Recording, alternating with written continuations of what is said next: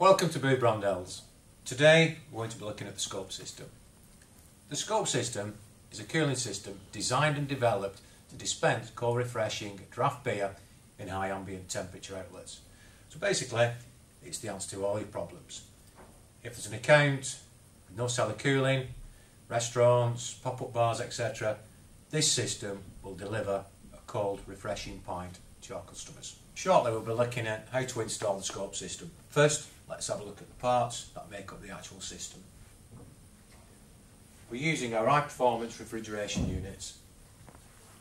Different range of coolers to suit different sizes of accounts. So we can use a shelf cooler, a mini cooler or a midi cooler, or our full blown integral cooler. So we have a cooler to fit all circumstances. Coolers, benefits of using our coolers: we have a faster pull down time and recovery time, and this means it helps with your throughput of the beer, etc. We have intelligent thermostat with programmable working hours, helps to work with the times of the outlet when it's open, etc. We're using a natural R290 refrigerant, which means we've got zero ozone depletion at the end of life, so it's got all the green credentials that you could need. And again, the serviceable components, all the units are interchangeable, etc. So that was the coolers. Let's now have a look at the other component parts that make up the scope system. The coaxial python, as you can see, it's a tube-in-tube system.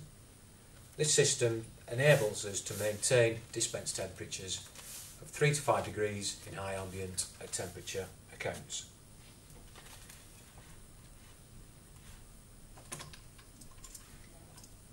Coaxial fitting. These fittings, which we will have a look at in closer detail on the install process.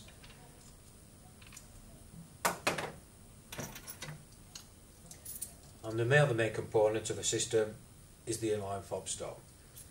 This fits between the John Guest fitting and the keg connector. It enables us to keep everything in line in the system. So now let's just take a closer look at how we make these fittings and the connections on the fittings. We strip the python back to reveal the tube-in-tube. We need to cut the outer tube to get to the length of what we require. In your kit comes this special cutting tool. It's directional, it's got the arrows on. So if we put that on the outer, push it in, it's just a couple of turns and off it comes, which then reveals our inner 3/8. But the key is we need to ensure that this is the correct length. In your pack comes this little collet tool. It's a release tool to release the pipe if needed from the fittings, but more importantly it's a cutting aid. If you look at it, you can see two little marks on there. We need to ensure that the pipe is cut to this. Failure to do so could result in the system leaking and beer going back into the cooler. Place the collet tool onto the pipe. A good tip is, if you've got slack on the pipe, just make sure that the pipe is fully in before you mark and cut the pipe. So once we've made our mark, ideally a little bit of pen on there to show where the cut is. Take off our tool, make the cut where you've laid your mark, like so. At this point, to aid the pipe to run onto the fitting, it is actually a good point if you've got some food grade lubricant. All this means is a tiny little bit of lubricant,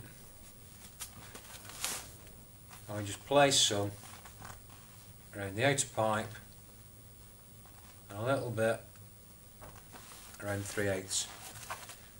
This just aids the pipes going into the fitting.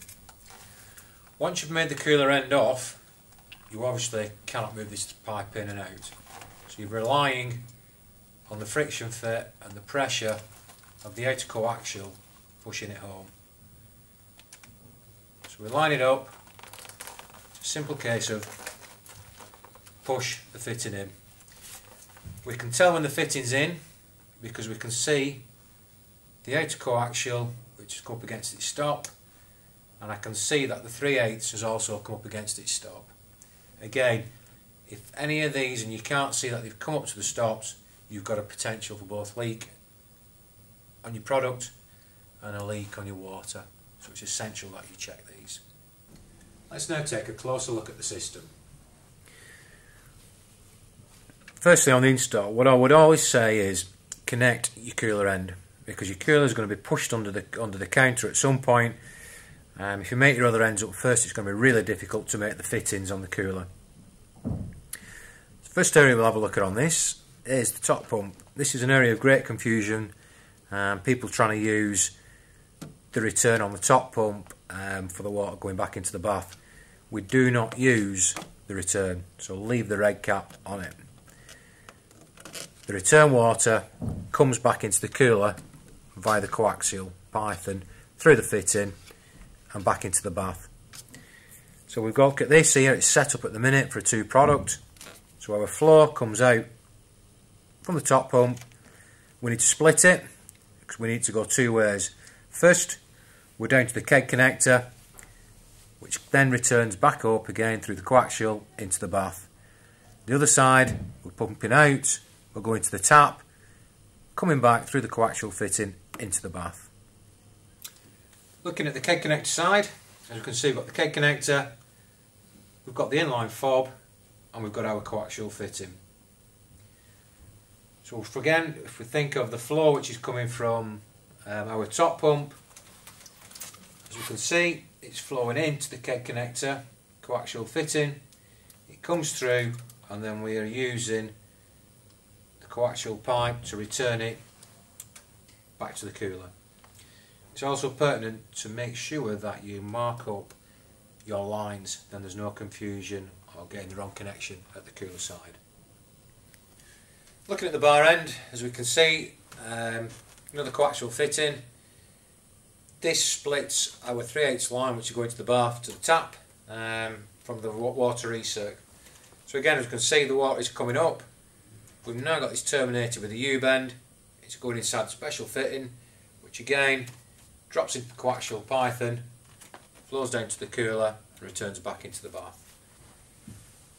One area which I've said is most necessary to check, once the installation is complete, before you put the armour flex on to cover all the joints and fittings, etc., there's 2 tests that we need to do before we do any of that. Firstly, we need to do a pressure check on the system.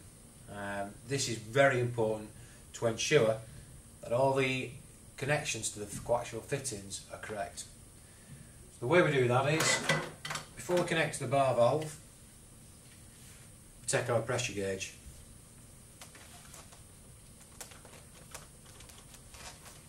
Connect it onto the system. Our keg connector, if we then put that onto the gas ring main, onto a cleaning bottle, cleaning socket, whatever it is, put the keg connector in, we will then get pressure on the gauge. What we're looking to do then is turn the gas off and watch the needle. It should maintain the pressure. If it doesn't maintain that pressure, then there is a leak on one of the fittings which will need to be rectified before sealed. We also need to check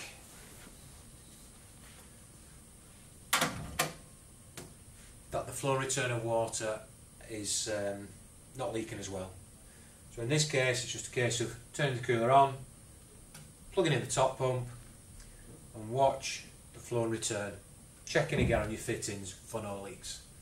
If you're happy with no leaks on the line with the pressure, and you're happy with no water leaks, etc., on the coaxial fittings, we can then now go ahead and insulate and take the pythons up. It's as easy as that. So that's all about the scope system, how we do the installation. Hope that's been useful for you guys. If you've got any questions, please do give us a ring on our Blackpool number 01253 501 800. Thanks for your time.